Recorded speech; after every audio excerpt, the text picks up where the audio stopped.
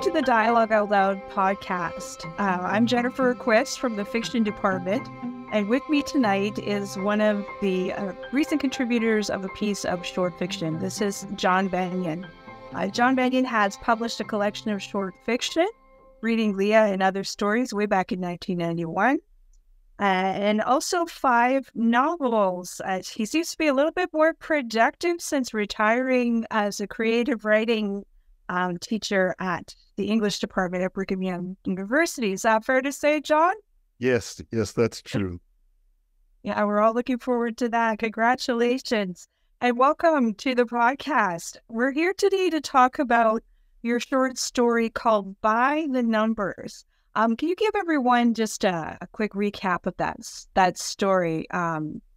It's something else. It's a speculative work and definitely needs some explaining. So go ahead. Okay.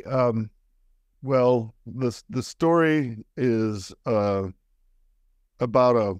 a man who is in an alternate universe. His name is Isa, and he is at the beginning of the story. He's watching his son's wife try to deliver a baby. The woman has preeclampsia, and so there's a lot of trouble.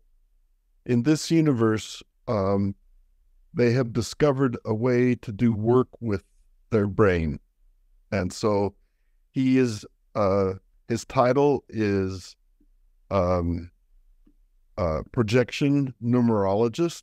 And so he projection numerologists run the numbers on an event using their part of their brain and judge probabilities of whether something's going to happen or not. And so there's a projection numerologist in the operating room judging the young woman Vidi's health. And then there are other doctors who are using their brains to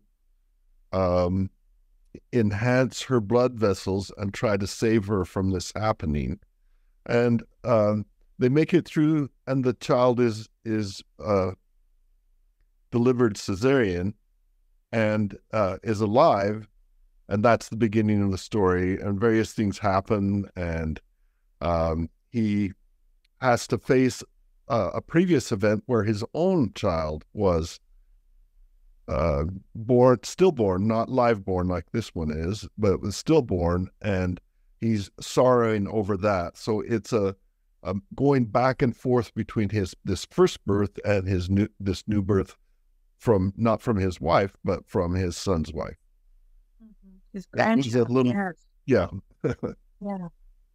Like, it's a really interesting world here and quite intricately considered and put together. Is this part of a larger work that is in progress? Because it just seems like there's too much going on to just leave it at something this length. Well, when I first conceived it, I thought it was a novel. And then I wrote for a while, and then it was finished. Or I thought it was, So it was a complex and well-developed world. I could go back to it if I chose, but the story felt finished to me after 20 pages or so. Mm-hmm. And so I stopped and didn't turn it into a novel. Retirement's going to be a long time, let's hope. Yeah. Right. See what happens, because it's quite engaging. And when you say it's an alternate universe, it really feels like an alternate universe, like something that is really similar to things we've known, and just the small changes in it have somehow yielded this completely different way of doing science and medicine and childbirth. You've changed Einstein from a he to a she in the story. You changed the 1812 overture to the 1814 overture, and all these little touches that, and you even talk about, the butterfly theory kind of idea of changes in history, and then it's actually happening in a way that's that's subtle and I won't say believable, but that is like good speculative fiction. It's satisfying if not, strictly believable. Where does this come from? Like, you're a humanities teacher and scholar. What's your connection to the science world? Did you do a lot of research to come up with this? I did quite a bit of research. I'm interested. I've been interested for a long time in the ideas of Spinoza. I haven't read a lot of Spinoza, and so I'm very much an amateur at that. But the idea that God thought the universe and brought it into being, and that's an idea that's interesting to me. And I think there's a parallel between that and a fiction writer creating a world. And so in not my most recent novel, but the previous one called Spin, there's a young woman who has to escape her ex-husband with her child. She kidnaps her own child, and she thinks she's saving the child. And she knows she can't outsmart him or outspend him or out anything him. And so she starts using a device to make random decisions. And I'm quite interested in that node where you decide this and a whole universe opens up, or you decide that and a whole other universe opens up. And I know that a lot of times we as Mormons are taught about the straight and narrow path. And I think that metaphor has spread too wide. I mean, it's a good metaphor, being on the straight and narrow path, going through the ordinances and going on, but it's a bad model for trying to make decisions that have more to do with life than whether I do an ordinance or not, and so there's all this universe of possibilities. And so I'm interested in fiction that stresses this idea that you're not just facing two choices, you're facing a multitude of choices at every moment. I sat here instead of in the other room, and so now I don't have books behind my head. And so, little choices seem to put you on a path. And I'm very interested in that node right at the core where there's either two branches or 3 or 10 or 20 or however many. And that node feels to me interesting in terms of fiction and in terms of life. And it has to do with this idea of that whatever you think and decide, that transforms the universe. Talking about decisions here, I wanted to ask you, because I can't quite remember anymore. Did you launch it into the world before or after Roe versus Wade was overturned? Before. Yeah, I thought so. Yeah, interesting, because that has certainly opened up a whole different future for the United States than you were considering when you were writing this story about balancing maternal and infant health. And and it's really interesting to read it again, because you and I have had this in the works for a long time, to read it again after never considering it that way before. And I'm Canadian, so I thought maybe I just wasn't paying attention. But does it read differently to you now in light of that, or have you never put those together? I don't know that it reads differently to me now, because I've never questioned the idea that women should have the choice over their own body, that over their bodies, it's such a difficult decision to make a medical decision that you need to not have this child. And it's so fraught and dangerous and frightening that to have the government involved with it just seems preposterous to me, and always has, and so, that the story doesn't feel different to me because I wrote it with that ethic before Roe versus Wade, and I still have that ethic. And so I don't know that the story has changed that much, really, but the implications of it, as you correctly point out, are interesting to think about in this new world where women less and less have the choice to make a choice independent of government, which is so ironic. Well, what was making me think of it is the woman, when she's struggling through this birth that opens the story, she's surrounded by professionals whose job, it seems to me, is they're called the projection numerologists, right? The PNs. Yeah. And their job is to know what's going to happen and to weigh probabilities. I assume there's some kind of not just psychological process, but there's actually mathematics going on here, the way you read it. Right. And it requires knowledge and skill. And the fact that they're all there calling the timing and the shots of the medical interventions, that is kind of how we interact with the medical system. I don't tell my doctor what to do when he's treating me, but it made me wonder, since the story is all about choice, is there less choice in this alternative universe because there are the projection numerologists, or does this just allow them to make better choices because they have a better prognostication at their disposal? I mean, you can't answer these, but what do you think? Well, I think that Gene England got into some trouble for proposing the idea that if there's true agency in the universe, then maybe God doesn't always know what's going to happen. And that drove Bruce McConkie and others kind of crazy. And so that seems a correct idea to me, that the more you know, that no one can know absolutely what's going to happen is what I'm trying to say.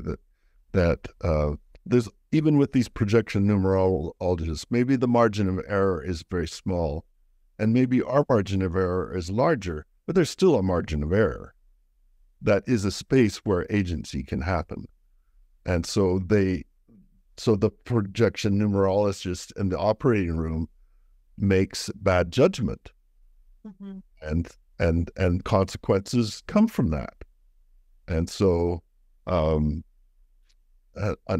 Isa didn't want that. He wanted a different decision, and it would have pushed it. But either one of them are fallible human beings, and so their precise science is in the general is all about probabilities, not about exactness. And I think that's why a lot of people are frustrated with scientific truth, because you want truth to be absolute. And so there's a lot going on in that scene for me, where it has to do with agency and control and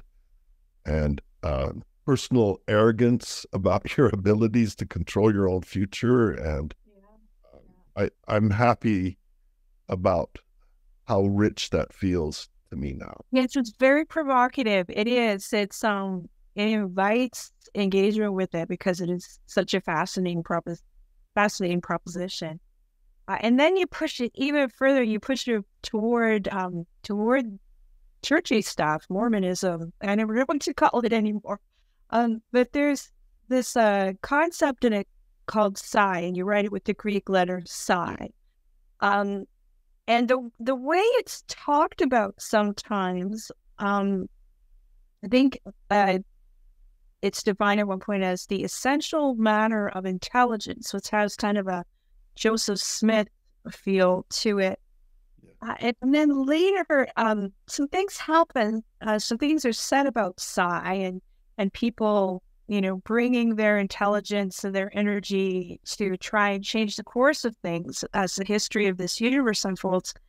And I wonder how analogous it is to something like prayer or faith, or bringing the the will and in particular the goodwill of people together to try to affect what we have to choose from.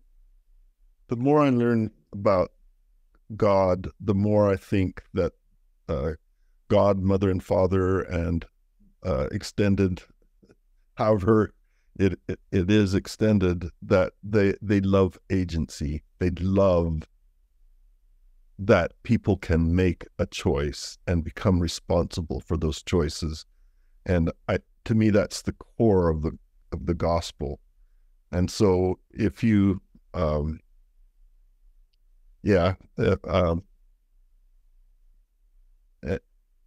anyway, I really believe that strongly. I don't know what I'm not sure what else I would say about that, but yeah. It was just nice. Oh, and I know what I was going to say is agencies. I'm sorry, intelligences. That was a kind of Freudian slip there, because I think that there's something that the cultivation of something, intelligence, as a force in the universe. And I don't exactly mean priesthood, although maybe in the 19th century sense, that women thought, I am a queen, I have priesthoods, that all of us, everyone does, not as something that only men have. That's not the way I'm thinking about it. But some of us still think that way. Right. And that, I mean, that, I guess I'm a 19th century person in that respect, that everyone has this ability to think and create and enact something in the universe through their will, and that power of creation is marvelous and dangerous. And if you try to restrict someone's agency, you're doing the work of the devil. That I really believe that. And it's this moment where Isa is considering all the things that he can't offer his family, the things he can't change for them, and that course they seem to be on. And he's just a remarkable scientist. He's cured cancer in the past, and as he stands looking at this newborn granddaughter, he thinks to himself that his success curing cancer seemed merely ironic at this one point. Another good moment for me. Do you have anything to add about that? I just want to hear you talk about all these great lines he wrote.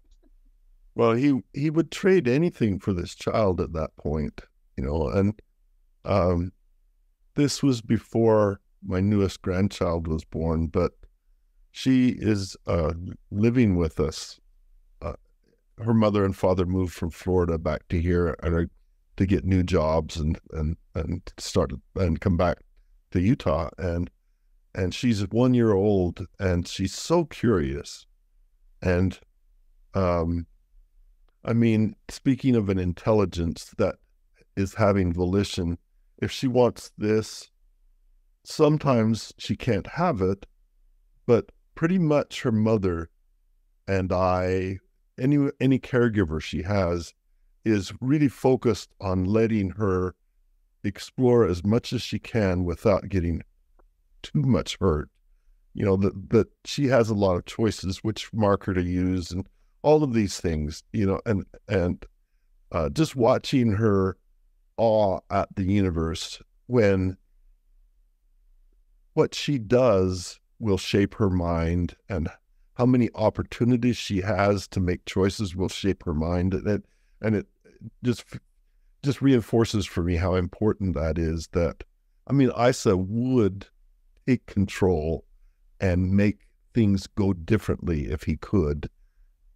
And maybe that's a tragic idea, and it's impossible. You cannot make the universe conform to your wish precisely, but you can allow others to have this glorious exploration of the universe.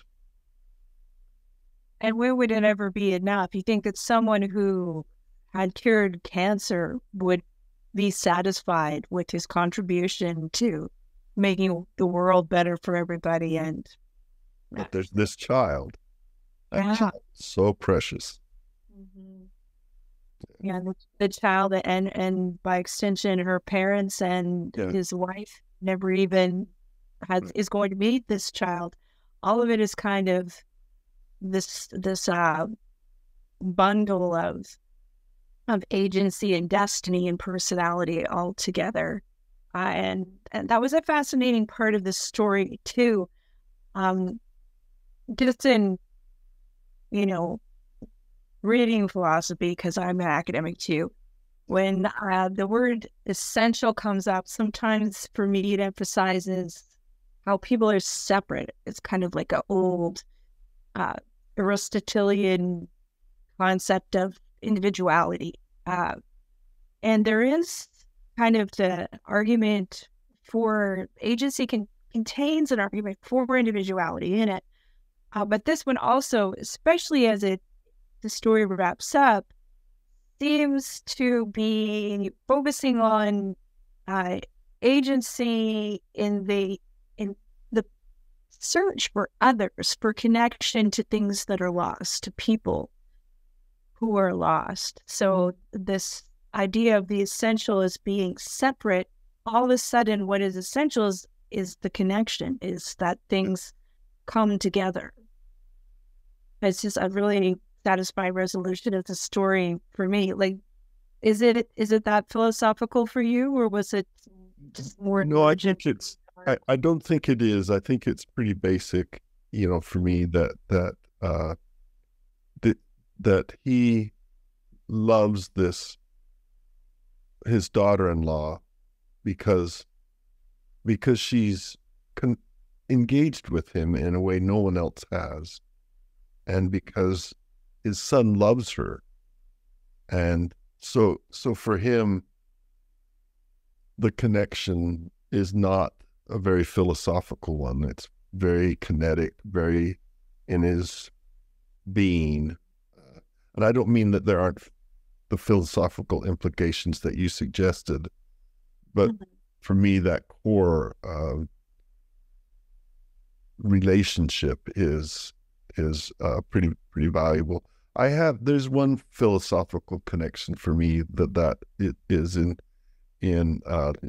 Levinas, talks about the image of the guest coming into the home, and that entertainment of the other in your own space is always fraught and dangerous and vital and essential. And Isa has felt that with this unexpected young woman, and in an expected way with his own wife and his own son. But he is, despite his importance and his self-importance and his expertise, at core, he's a father and a husband, and he would do anything for these people that he loves, I think. Yeah, it doesn't have to be written in by yourself to be philosophical, and that was how I experienced. Yeah, right, exactly. The really important part of it. It's not like a doting fatherly love story by any means. And the fact that it's the daughter-in-law who is the epicenter of this kind of burst of love that he has, rather than the other people in the family that it could have been, that was an interesting choice too. Mm-hmm. Yeah. I appreciate it. I don't know what to think about that.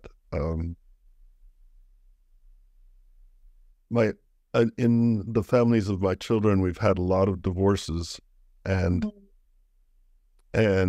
the people that my two sons, three of my sons are with right now are very good for them, and their previous partners were good for them too, but I don't really have a line on that. I don't have a way of talking about that. It's surprising to me too, and unexpected. But authentic too. It doesn't seem like a ridiculous proposition that this kind of relationship could exist and could have this kind of effect on someone. It's well done. Yeah. So, you tell me what you are working on. If you're not writing the rest of this novel for me, what's going on for you in the rest of your retirement career? Well, I'm been working on. I mean, I have a new novel that's in part about climate change, but all of my novels and my short stories, I think, are maybe not the short stories so much, but are about this connection to other people that we've been talking about. A community. I really am engaged with the idea of community. My department chair and I were at a conference, Lance Larson, and somebody asked what his poetry was about. And I said, Lance, your poetry is about what it means to have a body. And he said, oh. And then I said, well, what's mine? And he said, oh, everything you write is about community. And that's true. And this Ruth at the End of the Earth is about a woman who's a teacher. Your latest novel, Ruth at the End of the World? The latest published novel is set in the Great Basin in 2135, so not quite 100 years, well, a little more than 100 years from now. And she is a woman who has taught people how to survive in the desert. And her ancestry is primarily Goshute, but also a Mormon rancher, and she's a mongrel of sorts. But people have come to the desert to live when they couldn't live in their homelands, such as in Central America or equatorial countries. They've moved to the desert, and there's just as much rain as there is now, but it doesn't ever make snow, so there can't be ranching and farming under the paradigm that we have, where water goes into a reservoir and then you take it out bit by bit. The water just soaks into the ground, so there's no more agriculture in the way it has been. And so they've come here to live off insects, and she's one who trained them how to live in the desert. And then there's been a long drought now for 7 years, and so they're up against the danger of losing everything. The humanity in this area of the world will just die.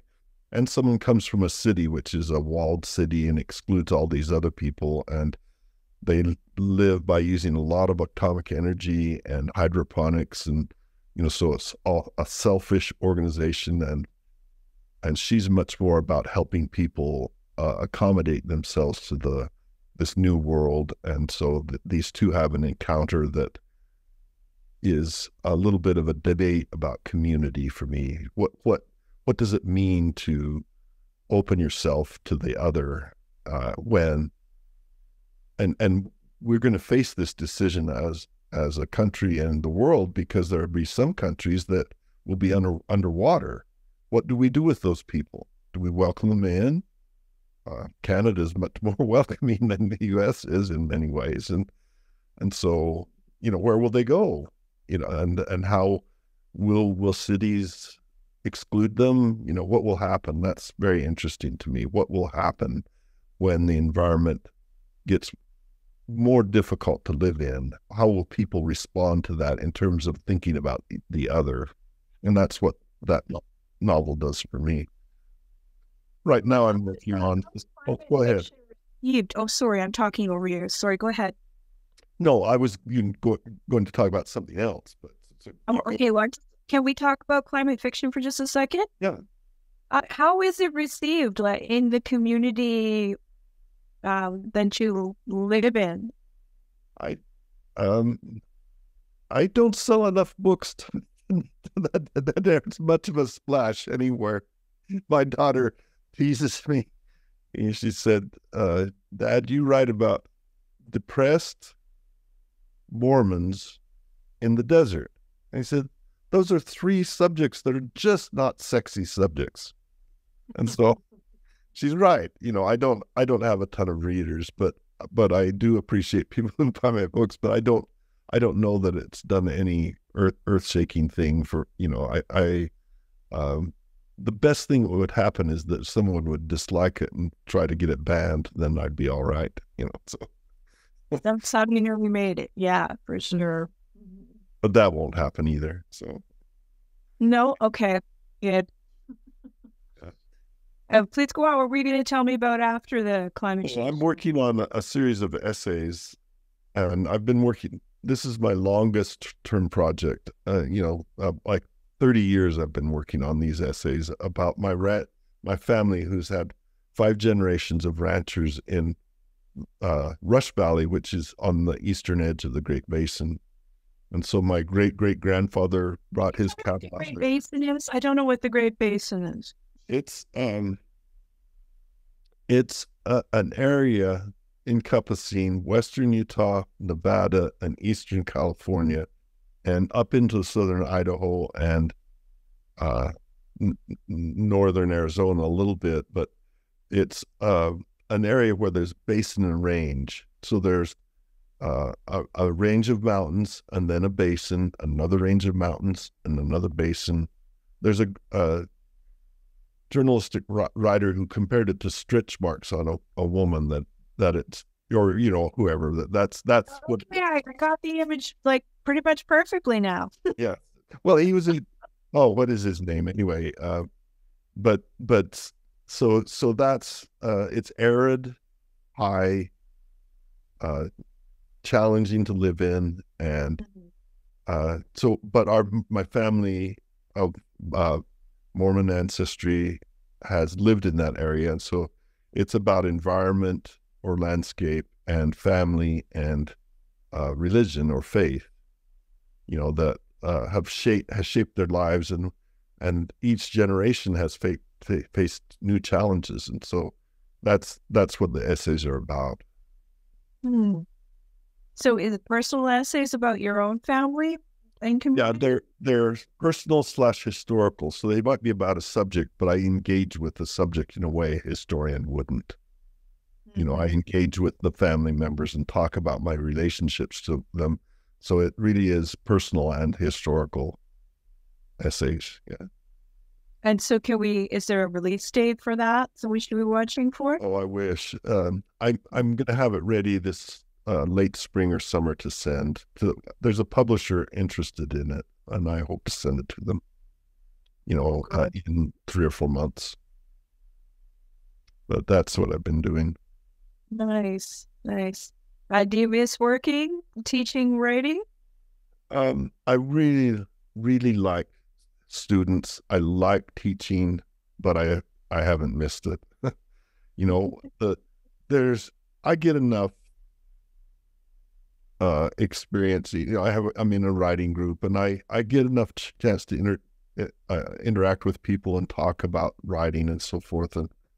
But I don't miss grading, which seems just counterproductive in terms of writing, because it changes people from trying to figure out how to get better to trying to figure out how to get a good grade, and they split that in their mind, and it wrecks it. So grading and all of the committee work and all of the stuff that it takes to maintain the inflated balloon of an institution. I'm not tired. I don't miss that at all, but I do miss students, and yeah. I bet you do. Yeah. Well, anything you want to send us off with before we wrap up here? Super elegant way to get us to the end. I don't know. I've been over the holiday. I read the journals of my great-grandfather, and he had 2 sons die. One was killed at Pearl Harbor. Oh, wow.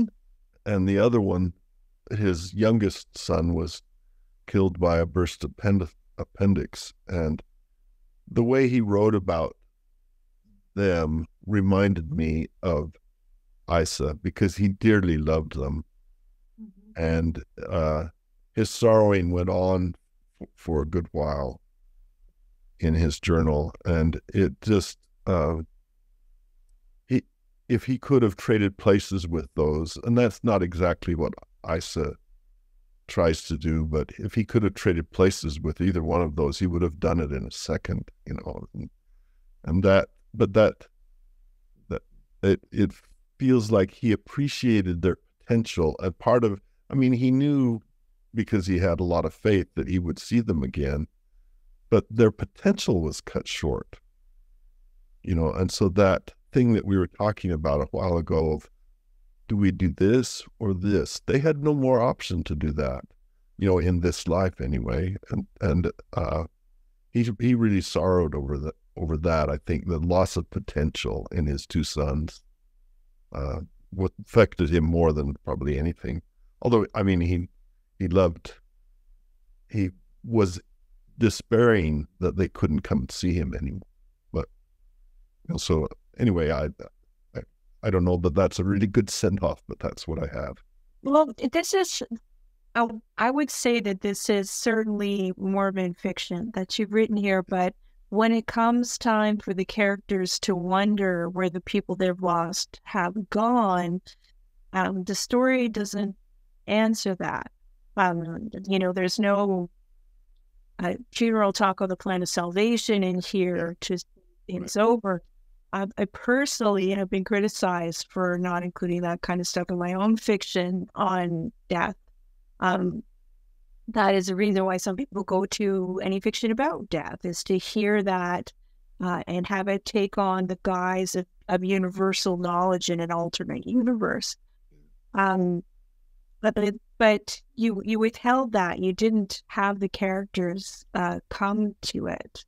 What do you need to say about that choice? Like, was it tempting to do the funeral talk in here? I don't feel like it needs it personally, but is it automatic to go to that?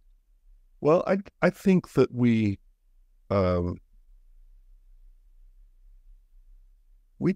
don't know exactly where people are who are departed. People have a kind of assumption about it that how is it going to happen exactly? We don't really know, and death is so final, and I just think that we often are complacent in our assumptions and don't interrogate them enough. And I think that that this story could help to undo a little complacency about that.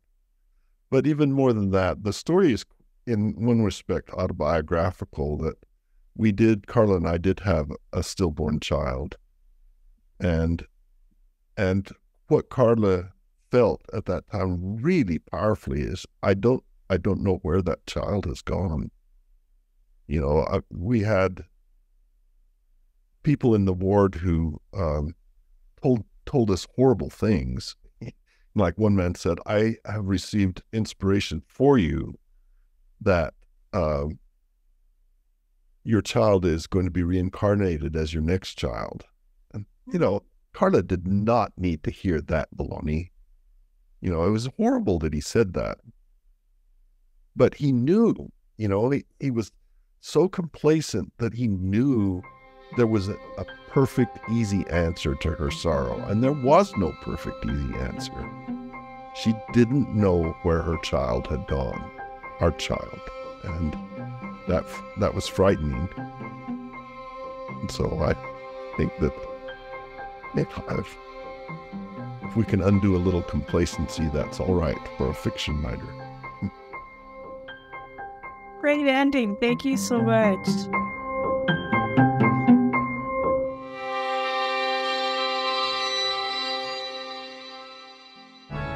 Beyond the Block, part of the Dialogue Podcast Network, is a weekly Come Follow Me podcast that centers the marginalized in Mormonism. Join Brother Jones and Brother Knox, a Black lifelong member and a queer convert theologian respectively, as they read the scriptures through the lenses of their identities and others in an effort to bring the culture of the Church of Jesus Christ of Latter-day Saints closer and more in line with its theology, which centers Christ's justice and compassion. New episodes every Monday.